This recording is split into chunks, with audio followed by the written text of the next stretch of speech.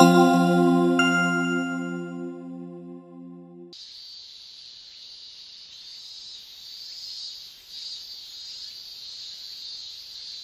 everyone, I hope you had a great week. For this episode, I want to focus a bit about painting environments and values. There was a lot of great questions on the previous video. How do you choose values? How do you paint the backgrounds?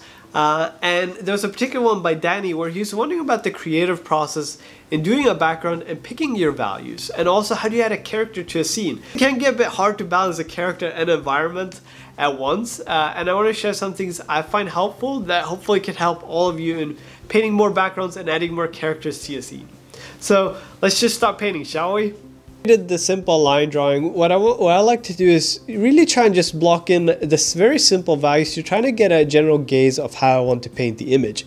Because we're painting a pretty large scene, I do want to separate the sky from the ground and really make that contrast between this, because I also want the whales to pop out. So it's important that the value where the whales are really pops out and has a brighter feel to it. And also gives me some selections to work with, but essentially this is the choices you make on your own and choosing things that help you easily read the image. Even if we turn it off, we still get a read for it. Image, I want to break it down to 3 simple value grouping. Essentially what's dark is really close to us, and what's kind of mid-gray, it's kind of in between the mid-ground, and what's light gray is really far off in the image. And this is usually how you can think about when you paint environments is whatever's close to us tends to be a bit darker. And these are not rules you have to stick to. It's just something that naturally occurs when you look at large landscape scenes. You often get a lot of depth and atmosphere further into an image. And it's a good way to think about when you do your environments. You can, of course, always bend it and push it and help emphasize your focal point, which I ended up doing later where I put a bit of the brighter values against the darker.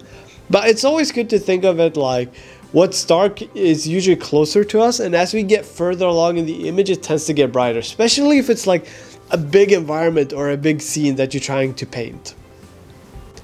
So as always, I always try to establish big reads early on. I try to get a general feel for the colors, the lighting, just not worrying too much about details, just getting some broad strokes in to just get a feel for the whole image. And I was actually pretty excited painting the clouds. I love painting clouds. For me, painting clouds reminds me a lot of like Studio Ghibli clouds and soft ice cream, which is something we have a lot in Sweden.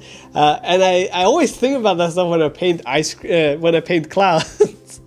And something I encourage you whenever you're painting certain things, like if you want to try capture a feeling, try to think of something that helps communicate that. For me, clouds are just soft and puffy, and I think a lot about ice cream when I think about that, so that's how I like to paint it.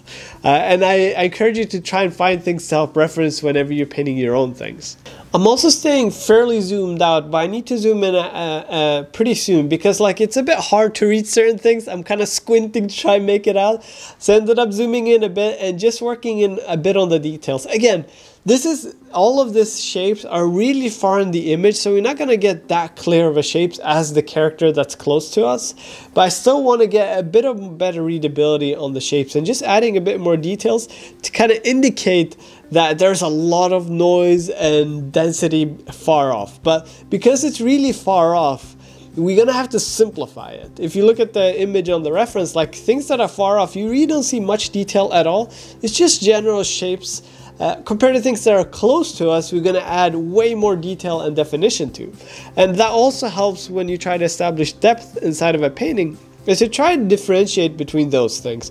Whatever's close to you, I would put a lot of effort into bringing it up in detail or render quality compared to things that are far off, where you're going to have to suggest more things, because that also tells the viewer that there's a lot of space in the image between these two, and it helps sell the space much better as well. So I'm focusing a lot of my effort on the bottom part of the image. As you saw, I had to cool in some of the greens that was pretty far back. Because they're pretty far back, they're not going to be as warm as the ones closer to us. And it's because of the atmosphere, it tends to desaturate and line things up a bit. But I also keep in mind the original values I had in mind, and I like to refer back to it as I keep going along.